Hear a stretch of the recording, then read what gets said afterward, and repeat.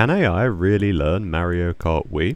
In my last video, an AI learnt to play Rainbow Road, but that doesn't really prove that AI can play Mario Kart Wii, but really just that singular track.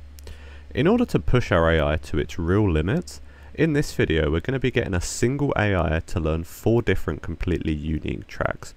To do that, we're going to be starting off with the mooiest of all the meadows, the ghostiest of all the valleys, the Lego brick inspired SNES Mario Circuit 3, and last but not least, DS Yoshi Falls.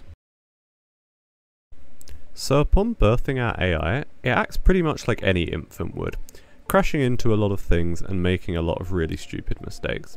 However, after about 5 hours of training, it begins to improve a little and it just drives straight forward. This works fairly well for a while, since the start of most tracks are just straightforward, so this results in quite a substantial increase in reward.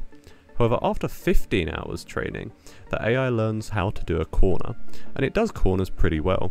It only manages one corner and really has no idea what it's doing after completing its first corner, but for now it's a really good improvement.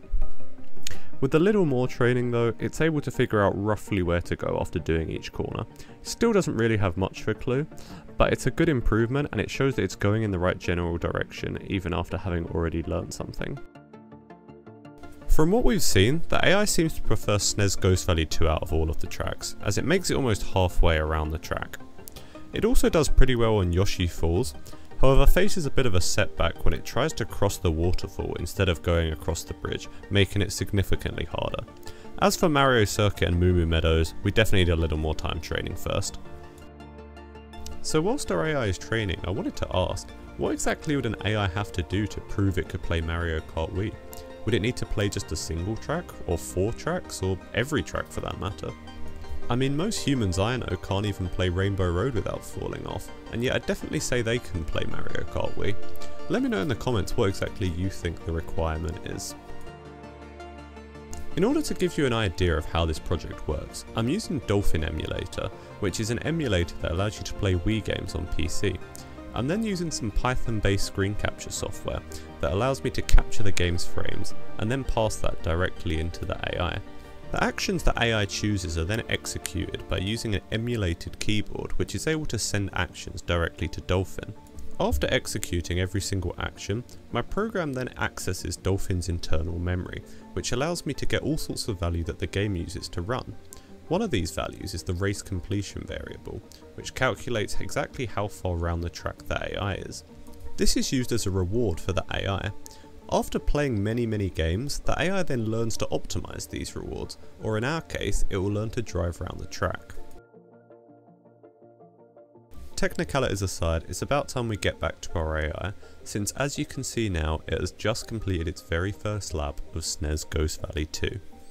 Since all 3 laps of the track are pretty much identical, it does mean that after it's beaten 1 lap, it can pretty much beat all 3, it's just a case of being more consistent.